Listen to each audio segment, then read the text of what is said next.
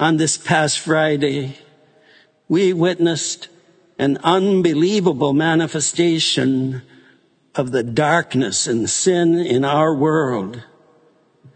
The abominable mockery of the Holy Eucharist at its institution for the opening of the Summer Olympics in Paris.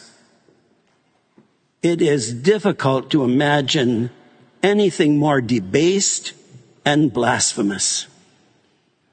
That such an event could take place shows us in a most painful way how what was once a Christian culture has become the theater of Satan and of those who cooperate with his thoroughly evil plans, the plans of a murderer from the beginning who has nothing to do with the truth, the plans of a liar and the father of lies.